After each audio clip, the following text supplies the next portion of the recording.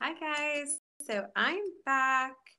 I'm Amber. If you haven't seen my first video, I actually talked a little bit about my experience with breast implant illness. And so today I actually wanted to walk you through not only the symptoms of breast implant illness, in case you are maybe wondering if you might have the same condition. So last week, if you joined me, I talked a little bit about the fact that I had breast implants for 4 years. I got them in 2013. I was super, super, super healthy at the time. And so basically, my health just slowly declined, basically year after year until last year in 2017, my health just plummeted.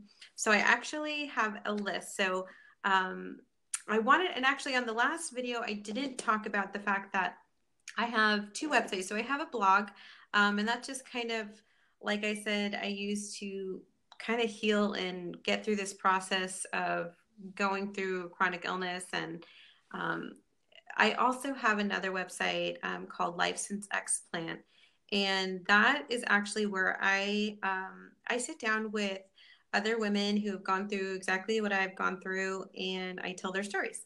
So I kind of just get to know them for like 3 weeks. We talk. I do really in-depth interviews, and so I tell their stories. So if you're looking for more information just on hearing other women's stories like mine, I would definitely check that out. My blog is listed in, sorry, my hair is driving me nuts. This is a live video. This is how this stuff works, right? So I have my blog listed, and you'll be able to see Life Since Explant in the projects there. But so I recently did a 1 year explant update on my website. And so I actually do have my symptoms list. So I'm going to pull that up and just talk a little bit about kind of where they started and how they progressed. And I'm hoping that this is helpful for anyone that may think that they are experiencing breast implant illness or just having a bad reaction, because here is something that is super, super, super important. My symptoms, like I said, progressively got worse and worse. So there was a point about 2 years into having implants that I had heard the term breast implant illness. I didn't read anybody's story. It wasn't anything like that. There's a lot more now on the internet. And I'll actually be doing a video in a couple of weeks, actually talking about where you can find support and things like that. So I had actually heard the term. I had looked up all of the symptoms, which there's like 70, about 70-ish different symptoms that they have listed for breast implant illness. So I looked it over, and I had kind of thought, well, gee, I have like, half of those symptoms, but I just didn't take the term breast implant illness seriously. And so this is what I really, really try to get across to people, is that it can get so, so much worse, which you'll kind of see when I talk about my symptoms and how they progressed. So if you are thinking that you possibly are having some type of reaction, or you have been suffering with chronic illness since you got your implants in, the sooner you get them out, the better. And I know, I mean, I've been through it. I've talked to so many women that have been through this.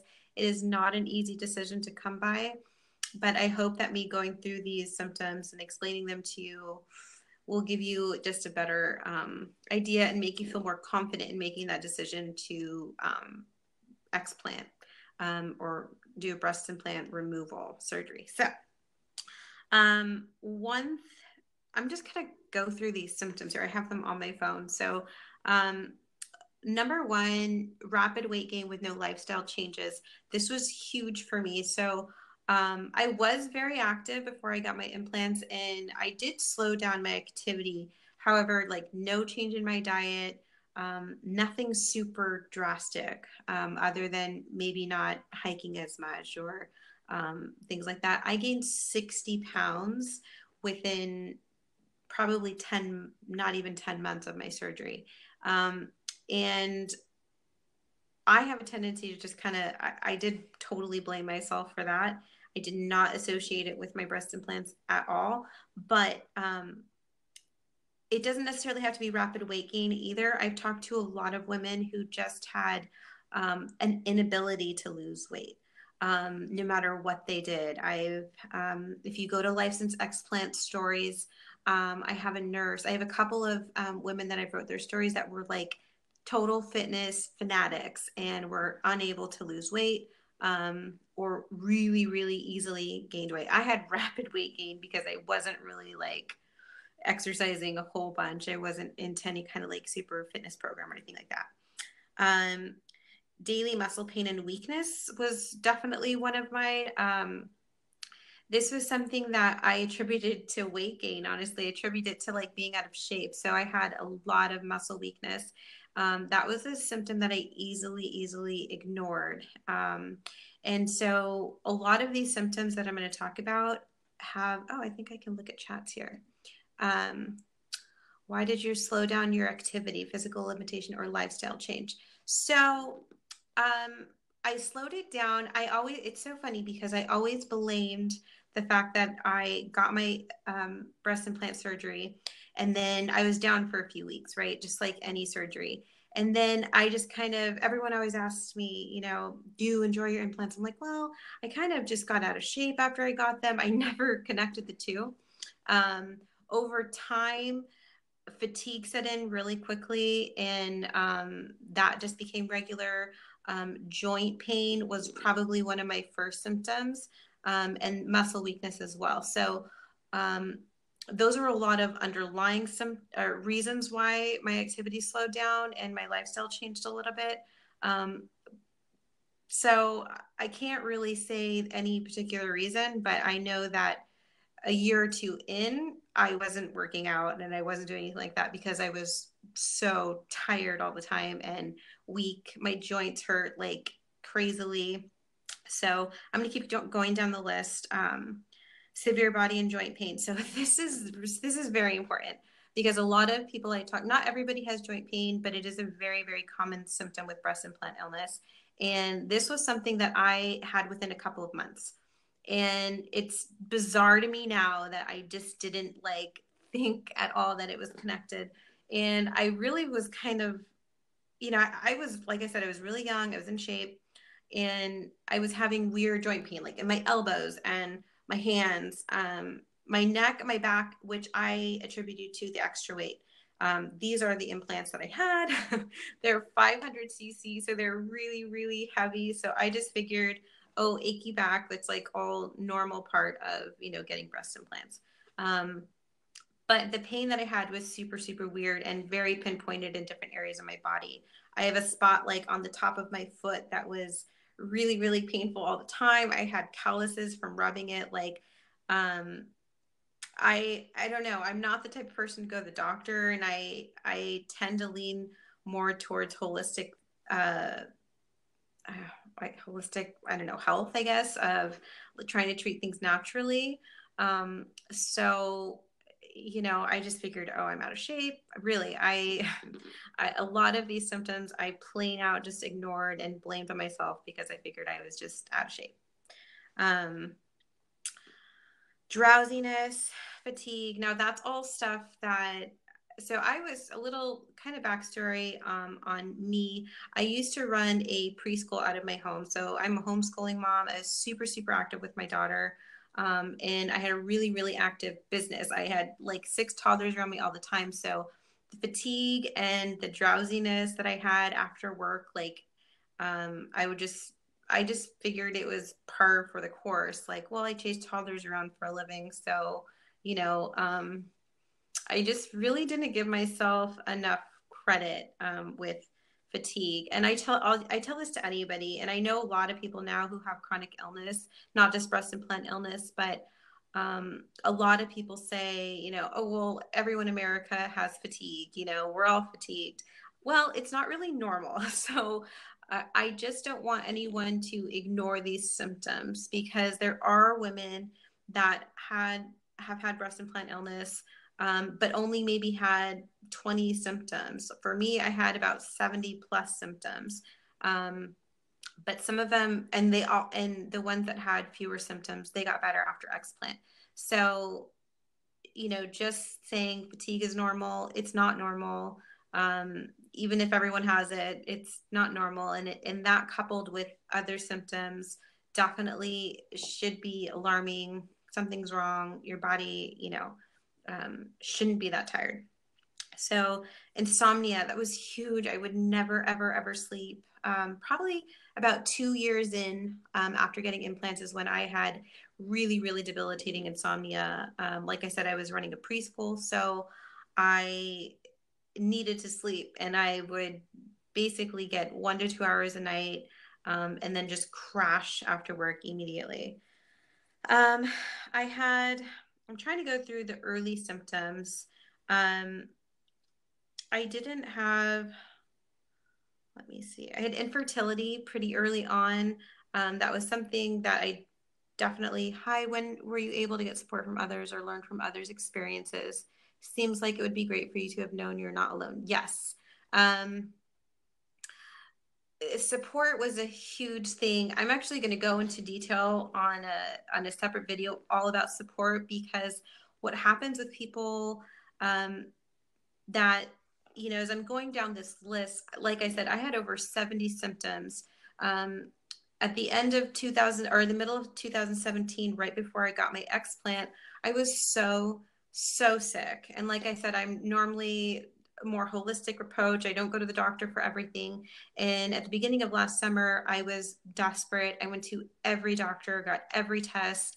They were testing me for multiple sclerosis. They were doing brain scans because, as you'll see, some of these more scary symptoms I had were slurred speech, facial numbness. I had incontinence, which is super embarrassing to talk about, but it definitely was a problem.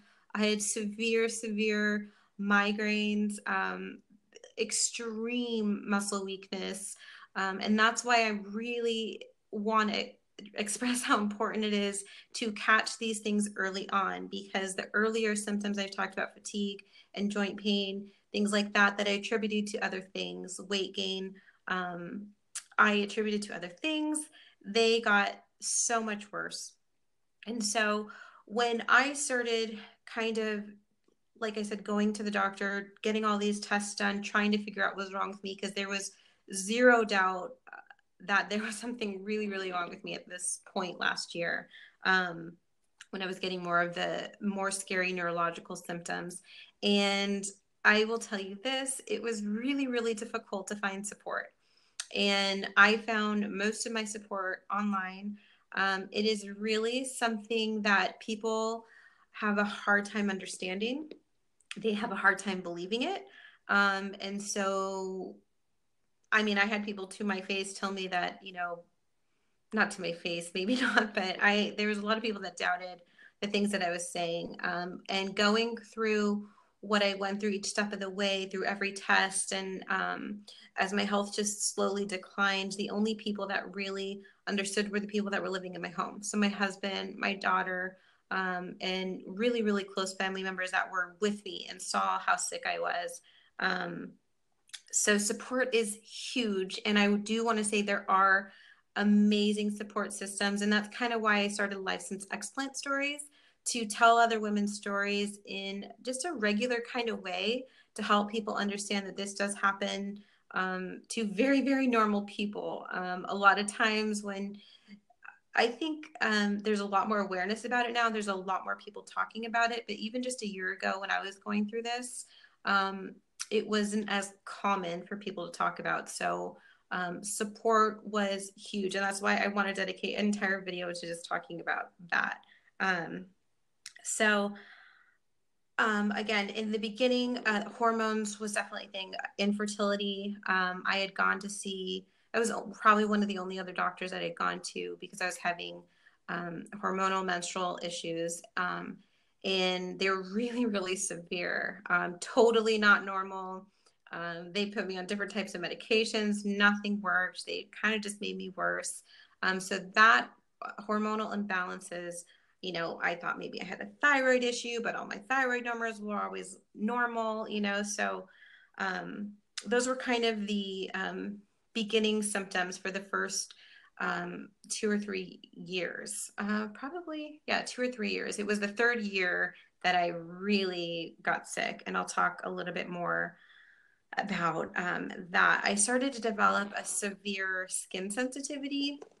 And it's so funny because the picture I put in the post of this video, or in the little, thumbnail of this video, I have this because this was probably one of my favorite things to wear. I had very limited things that I could wear. And it's something called allodynia. And that's something that a lot of people with chronic illness suffer with. And it was coupled with severe light sensitivity. I would get very, very bad migraines and aura migraines. So it would obstruct my vision, which was super scary the first time I ever had that. That was actually an earlier symptom that I had, migraines and things like that, and aura migraines. Just these really unexplainable things that were happening that just kind of happened here and there. And I didn't really think was anything serious.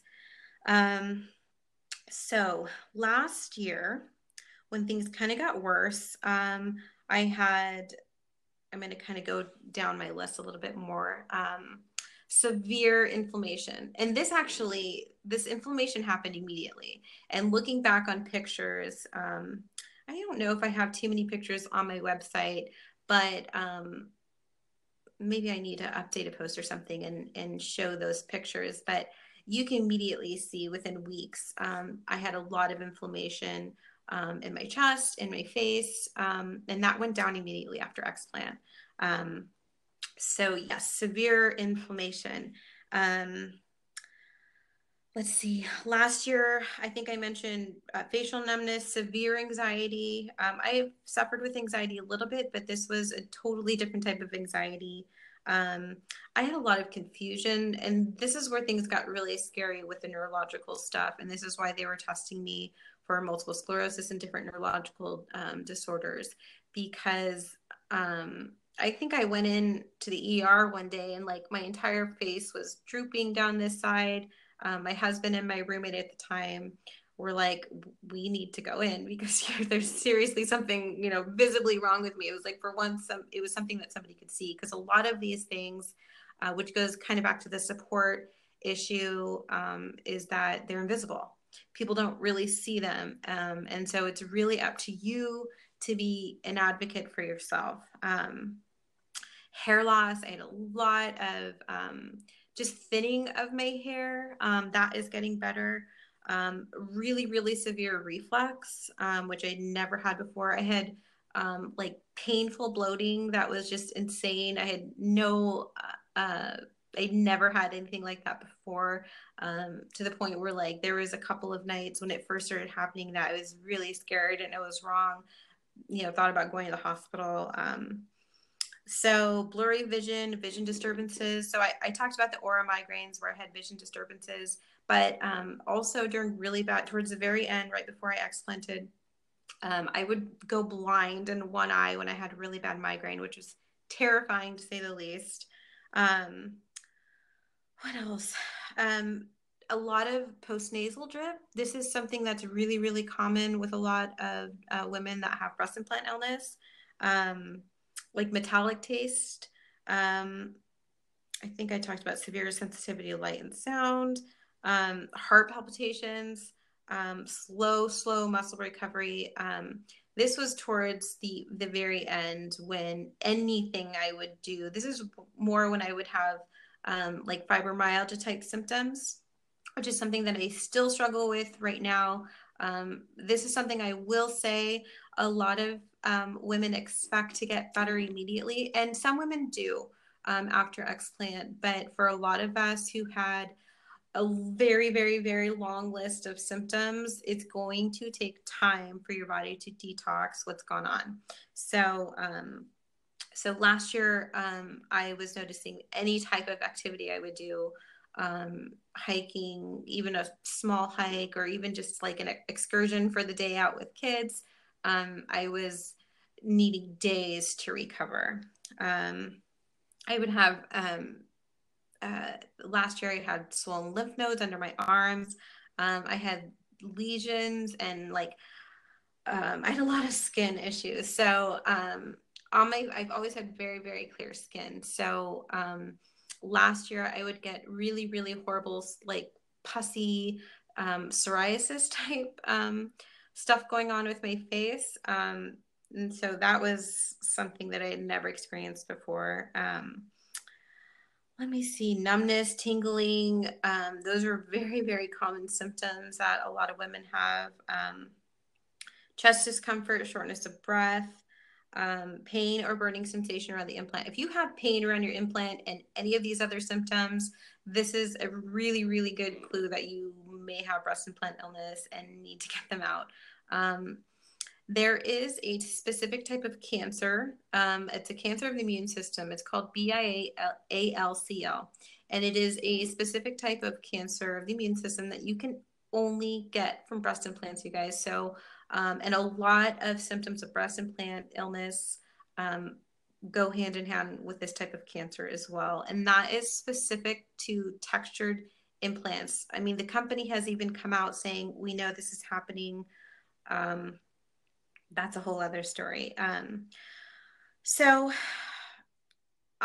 had a lot of muscle cramping. I mean, I was basically last year before I got my implants out, I was mostly bedridden. It was terrifying. It was lonely. It was really, really sad. I normally get kind of emotional talking about this, but I'm trying to keep it together because it was a really, really difficult time. So last year, basically everything hurt all the time. It was very, very rare for me to be out of bed. Very, very rare for me to even leave the house, do anything. It had to be on a really, really good day.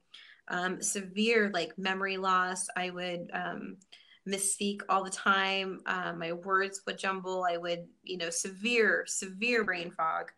And definitely something that was very, very apparent last year was like leaky gut type symptoms. And this is something that a lot of women with breast implant illness are experiencing. Also, another thing that can be overlooked really easily. And this has to do with a lot of the ingredients that they have in this. So a lot of people actually think this is just silicone, and that's not true. There are a ton of other active ingredients in the outer shell. And the outer shell is what has direct contact with your body. And of course, that sits on top of your vital organs, lymphatic system, and all that. So the leaky gut is a very, very prominent symptom for most women like me. So I haven't been able to get through the whole list, but symptoms of fibromyalgia, huge. That is something that is very, very common. That was actually one of the first things I thought I had. I'm like, okay, well, it's got to be fibromyalgia. That's what makes the most sense. And plus, because every test was coming back normal. Toxic shock syndrome or symptom like that. Feeling like, this is a symptom they put on there, feeling like you were dying. It seems kind of like a strange symptom, but if you've experienced breast implants illness or silicone toxicity, you will know exactly what that means. It's very scary. I've talked to a lot of women who, it's really hard to explain what all of these symptoms combined day to day feels like. It's very, very scary. And that's why I really, really stress the fact that if you have even symptoms, and for me, I had symptoms right away. Like I said, the few minor symptoms, I guess, I had those immediately. Discard them as something completely different, not related to my breast implants. Some women literally never have a symptom until 5 years in, 6 years in. So even if you've had your breast implants for 10 years and you're like, well, my symptoms didn't start till 2 years ago. The thing is about breast implants and the lack of testing that they do and the lack of research that they do, we really don't know what they're doing inside our bodies. Not only that, we all have such different body chemistry that these symptoms are just vast and different and come in different orders. There's a lot of similarities, but that's what I'm saying. it's really, really important to just be mindful and to be aware of just the small symptoms. Because if I would have, when I heard about breast implant illness in, 2, 3 years ago, before I got super sick, I think I would have had a lot less permanent or semi-permanent damage. Would have been a lot easier for me to heal after explant. So I'm a year post explant, and I will do another video talking about exactly how I'm doing now, and kind of what license explant is, kind of why I named my website that. But yes, so skin flaking, dry skin, dry hair, brittle nails, all things that have like gotten so much better since I explanted. Skin rashes, ear ringing, sudden food intolerances and allergies. That's huge. So a lot of people just attribute that to getting older. A lot of these things people attribute to getting older. So let me see if there's any other here that are important. Oh, this is a symptom. I didn't have this symptom. I had almost every symptom, but a lot of women experience like white fingertips. And there's a specific name for it, but lots of numbness in the hand. So actually, I didn't mention this. Last year, when I got really, really sick, I had to stop using my phone. I couldn't hold my phone. I couldn't type. I couldn't use a computer. I couldn't use a mouse. My hands were curling up in on themselves. Like this, that's why we thought multiple sclerosis, or the doctors were testing me for that. I had a lot of symptoms similar to MS, which is super terrifying and super scary. And again, if I would have paid more attention, listened a little bit more, looked more into breast implant illness before all these terrifying symptoms happened, I think I would have been a lot better off. And so, yes, there are so many more symptoms that I honestly don't even think I could get through all of them. But there is a full list. If you go to www.breastimplantillness.com, there's literally everything there that you need to know as far as resources. It's kind of just a resource page, so there's not a whole lot of connecting to do. But if you're looking for information specifically, or if you have questions, like, I'm not kidding you, I've spoken to so many different women. I tell these stories, so I've interviewed a ton of women that have gone through similar situations. I like to just be a support. Truly, that was one of the most difficult things about this experience, regardless of all the physical symptoms that I was experiencing, was the emotional aspect of it, and not feeling like you had support or people that understood the severity severity of illness that these things can cause. They don't make everybody sick, but the people that they do make them sick, it doesn't get any better. It doesn't go away. It's not going to be healed by diet or exercise. It's not going to be healed by taking different supplements. You have to remove these, and you have to remove them properly. So I think I have another question I'm going to check, and then I'm going to pop out. This is really helpful and great guide for people who need support. Yes, you're welcome. I'm so happy to do this. Really thankful to Zubia for helping me get on here and just reach a new audience, and really just put myself out there for support. It's a really big deal when you're going through this. It's so terrifying. It really is, and that's kind of why I started my blog, and why I started creating my own community. And there's not just me. We'll go into this in a later video, but there are tens of thousands.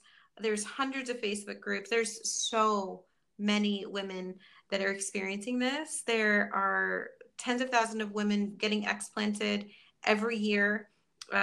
So you are so not alone.